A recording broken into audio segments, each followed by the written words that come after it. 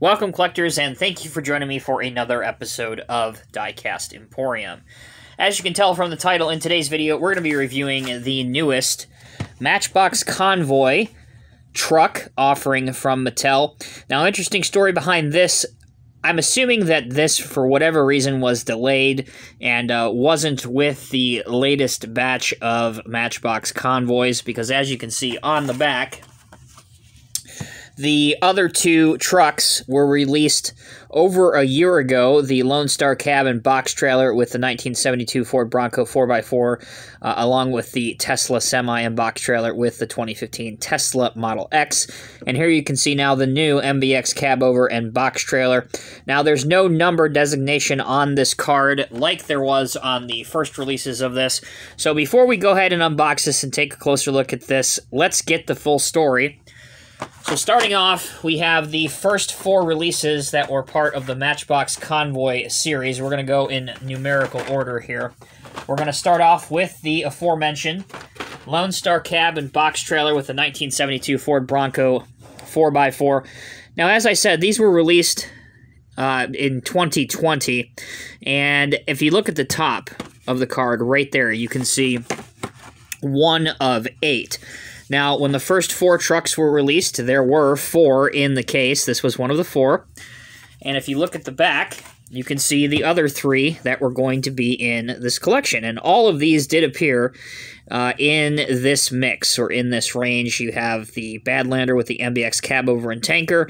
Over here at the right-hand side, you have the Dirt Smasher with Ford Cargo and Logger Bed. And as I said before, the Tesla Model X with the Tesla semi and box trailer. So 1 of 8. This was supposed to be an 8-vehicle collection. Number 2, this one was very difficult to get for whatever reason. I think this one was universally well received in the Matchbox collector community. This is the Tesla semi and box trailer with the Tesla Model X, which we know is a 2015 model. Number 2 in the range, always good looking card art. The Tesla cab, the semi-truck, is really, really well done and scales out quite close to 1/87 scale for those of you that might want to pick this up and maybe do some customizing and bring it up to spec so that it looks like a nice 1/87 scale or HO scale over-the-road truck. And then it just has a generic Tesla logo box trailer. So that was 1 and 2 in the collection. Next we had an unlicensed cab, which is also known as a Matchbox generic casting, MBX Cabover and Tanker with the Badlander, which again is also a Matchbox original design. There is the card art on this. Again, some nice desert background. Dragon Slayer Petrol on this gasoline tanker. Not too much to write home about on this. I'm not a huge fan of unlicensed trucks, particularly in this line, because there's so much that Matchbox can do.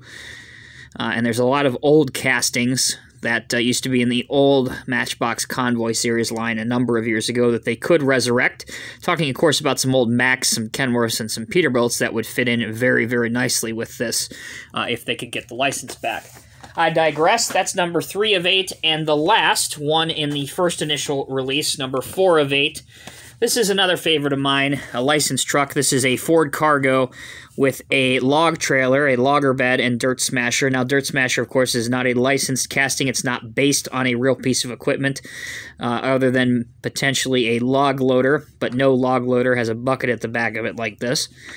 The 5 logs that are included are somewhat nice. They are plastic, but they do have some casted-in detail to give it some detail associated with the logs. The Ford Cargo is not a truck you see here in North America, but I am told that they are pretty popular in other parts of the world.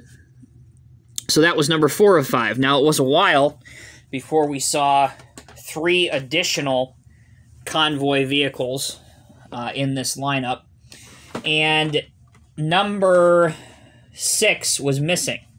So we'll start off with number 5. If you want a closer look at these 3 in particular, I did an unboxing and inclusive review of each one of these recently, so take a look at the top of your screen, and it will take you to that video. But this is the second iteration of the Tesla Semi. This one, of course, is gray, where the first one was black.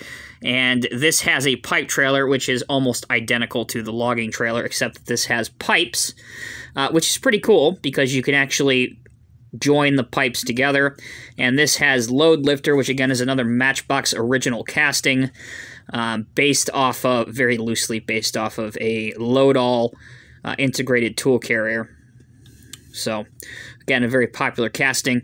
So you'll notice now that your numbers have moved over here, and this is number 5 of 8. And at the back, we only have 3 instead of, you know, the second run of 4. So that's also very interesting to me. So I mentioned that we're missing number 6. That's where this comes in. Now, nowhere on here does this have a number where it should say, you know, 6 of 8.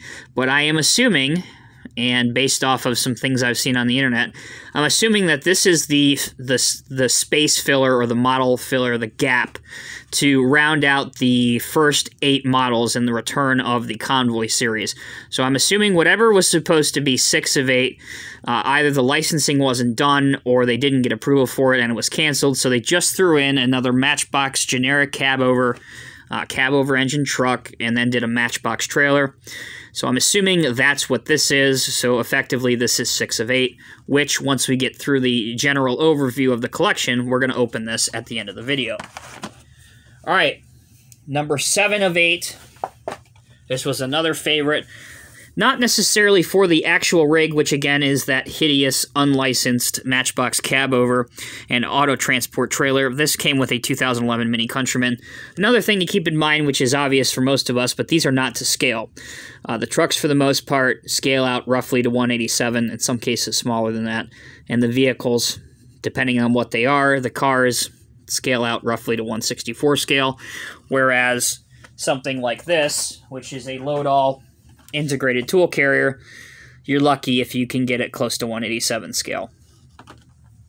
But anyway, in terms of play value for youngsters, it is a double-decker auto transport trailer, so you can fit probably close to half a dozen vehicles, 3 on top, maybe 3 on the bottom, very comfortably. Okay, and the last one in the second round, which should have been 4, but is 3. This is a licensed casting. It's the second run of the International Lonestar cab with the rocket trailer, and this does have an express delivery Matchbox basic range vehicle to go along with it.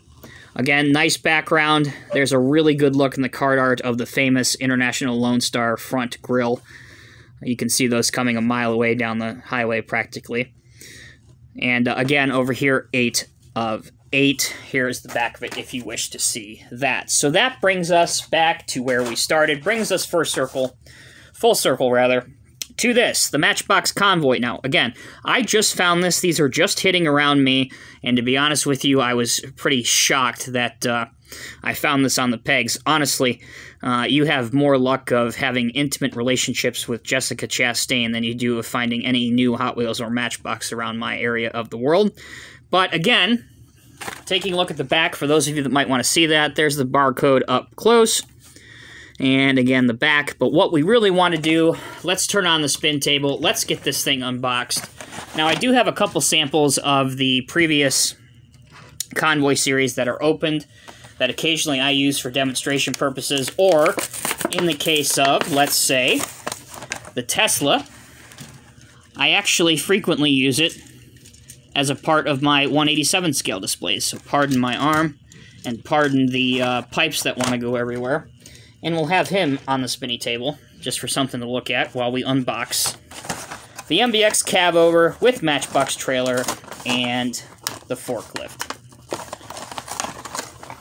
So these in stores roughly go for between $5.99 and $6.99. I was able to find it in my local Meijer. There goes the Tesla. Had a feeling that was going to happen. Live TV, folks. You never know what's going to happen on this channel.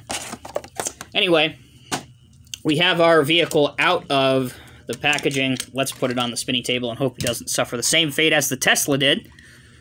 Kind of ironic that it was a Tesla that crashed. If you've seen the Tesla pickup truck in Vail, it's you get the joke there. So, there's our convoy vehicle. We have our box, we have our truck. It says U.S. Convoys up here. You have MBX 2020 also underneath that.